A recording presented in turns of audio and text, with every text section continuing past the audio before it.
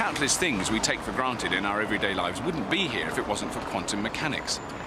It's the theory that predicts how the world behaves at an atomic level. And it gave birth to a second industrial revolution with the invention of modern electronic devices.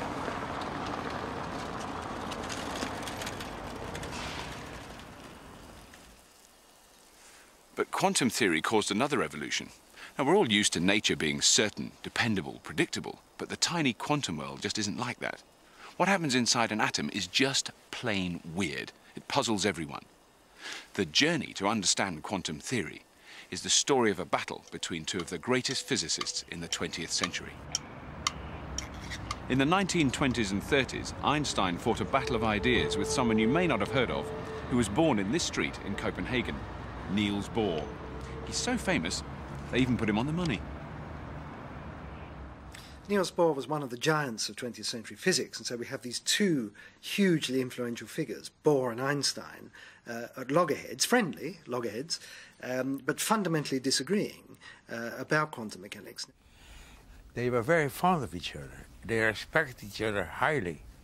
But, you know, as soon as it came on quantum, the sparks would fly.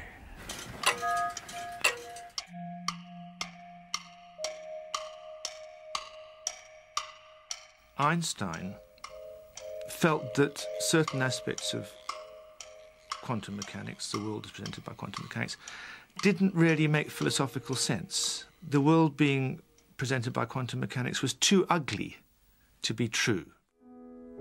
For centuries, scientists believed that nature was predictable. If only we knew enough about the way the world worked, we'd be able to say exactly what would happen in the future. It seemed obvious that nature was deterministic. One thing determined another. But quantum mechanics shattered that certainty.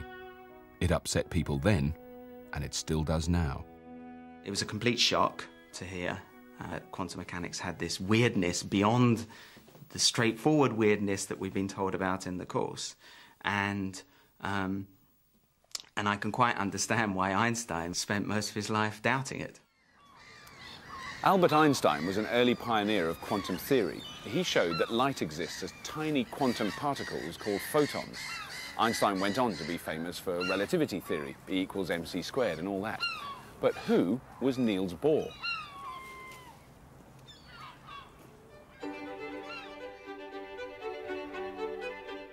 Niels Bohr was born in Copenhagen in 1885.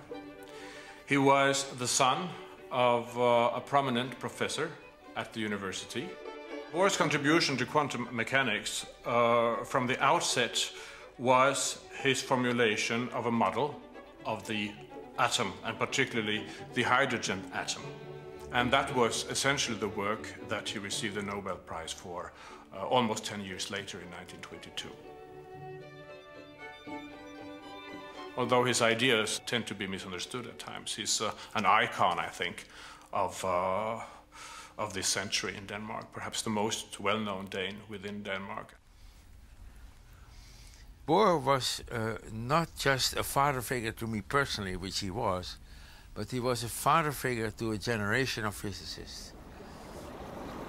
His institute was the Mecca, the most important center of physics in the 1920s and 1930s. Practically everybody of my generation, the younger generation, two younger generations, they all came to Copenhagen. And they worked together. It must have been truly wonderful that so many new areas of investigation were opening up, that you could pick almost any topic and apply the new sciences of quantum mechanics and relativity to them and get almost instant results.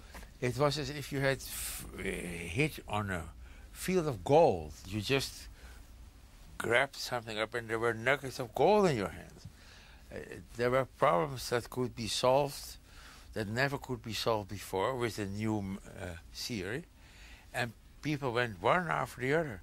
In other words, it was a time in which you could make a great name much more easily than in later years.